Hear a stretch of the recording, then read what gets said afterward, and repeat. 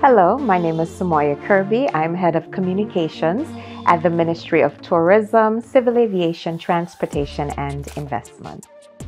Oh wow, so my journey in hospitality began in 2004 when I was transferred from the Ministry of Information to the Ministry of Tourism. And it began there and it ends now because I'm still there like 18 or 19 years after. So for public and internal information purposes, you would have to cover stories, events relating to the different facets of tourism. So you're talking about product development, sustainable tourism, sports tourism, agro-tourism. It was just all encompassing, and there was a lot in terms of not just standard communications. You definitely had to delve into marketing the destination a lot, because at that time when I began in 2004, the Antigua and Barbuda Tourism Authority did not exist as the marketing arm of Ministry of Tourism. So we actually did a lot of the marketing regionally and internationally at the Ministry of Tourism, and I was a part of the team. The marketing road shows regionally. We did Barbados. Rediscover Antigua Barbuda was the tagline for that particular marketing campaign. And it was a regional campaign. So we went to Barbados. We went to Trinidad, where we exhibited weddings and honeymoons in Antigua and Barbuda. And it was well received. We did the Barbados trade show. We did Guadeloupe. I think we even played mass in Trinidad at one point in time. I literally had to put on a costume and masquerade in the streets, but it was all in the name of marketing Antigua and Barbuda.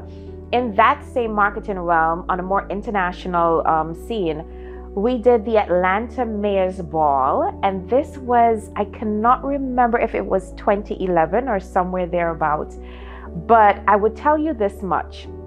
When you're so into your work and you love what you do, it's amazing some of the things that will pass you by. So I knew that I was working on the Atlanta Mayor's Ball.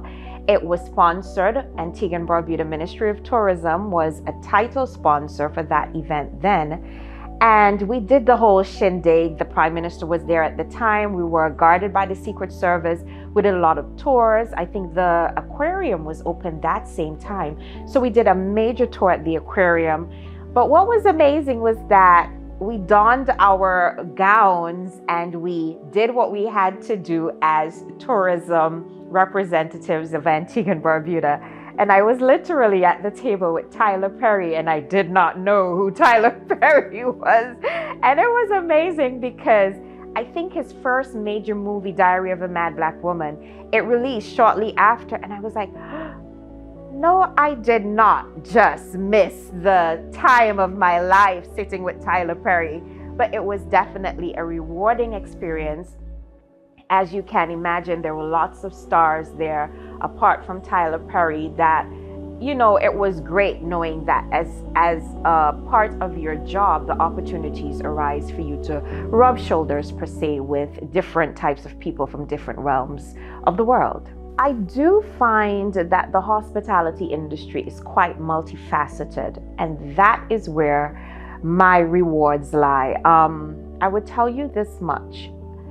As a communications officer or somebody who tries to master the art of communication, because it's an ongoing learning process, I would say that I've learned tremendously about the different areas of tourism. So I've learned about the airline industry. I've learned about the cruise industry, accommodations. I've also learned about agro-tourism, sustainable tourism. Just the fact that you have to cover and you have to work along with the different officers within the Ministry of Tourism, as well as the Minister of Tourism. I work pretty closely with the Minister of Tourism. It simply means that for every visit, for every activity, I have to learn in-depthly background information on what we're about to deal with. So the multifaceted nature of the industry makes it most rewarding for me because of the knowledge I've gained over the past few years. During my career, I think the hospitality industry has definitely evolved. There are different niche markets that are just coming to the fore. Usually it's all about just sun, sea, and sand. People are not just traveling for sun, sea, and sand anymore.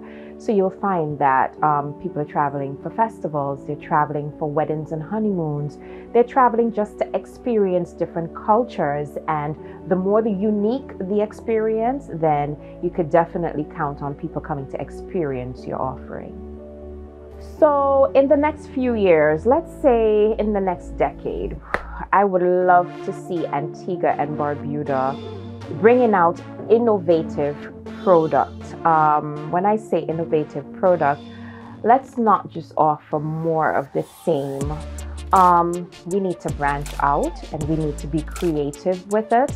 A cultural park, a festivals village, Antiguan themed water park, lots of conch shells, lots of slides with different aspects of Antiguan culture. We just need to be innovative, creative. We need to go with the flow in terms of technology and the times. But we also need to do it with an Antiguan twist. And if we can accomplish that over the next few years, we'll definitely be a force to be reckoned with. And we do not need to get over technological, but we do need to go with the flow, but Antiguan centered per se.